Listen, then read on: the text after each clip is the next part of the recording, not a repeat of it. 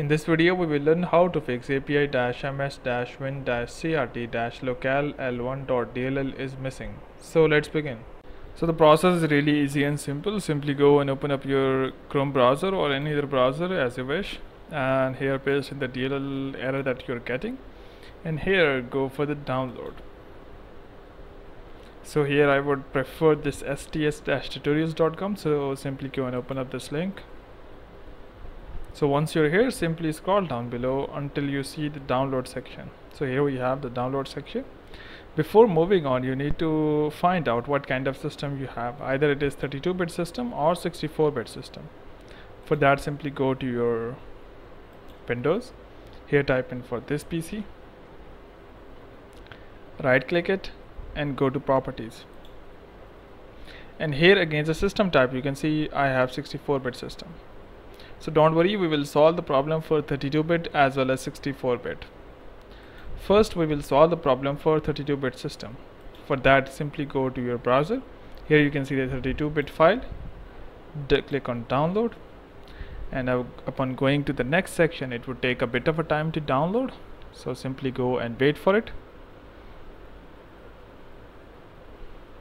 So once the download is complete, simply go to your download section. Here we have 32-bit file. Open it, go to the folder and copy this DLL file.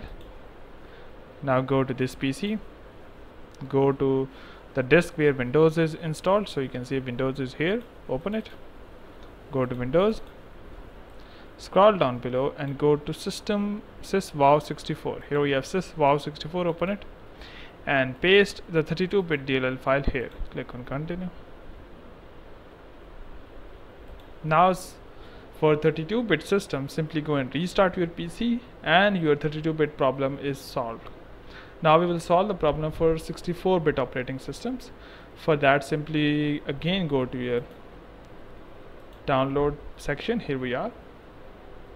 For 64-bit, we need to download both 32-bit file as well as 64-bit file. In my case, I have already downloaded the 32-bit file, so I would be downloading the 64-bit file as well. So in this case, we need both 32-bit file as well as 64-bit file.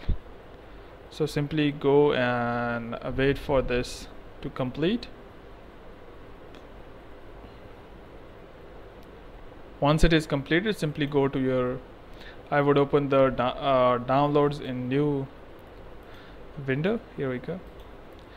Now to solve for 64-bit, first go to 32-bit folder, go to the folder, copy the DLL file, go to Windows and go to syswow64 and paste the 32-bit DLL file here.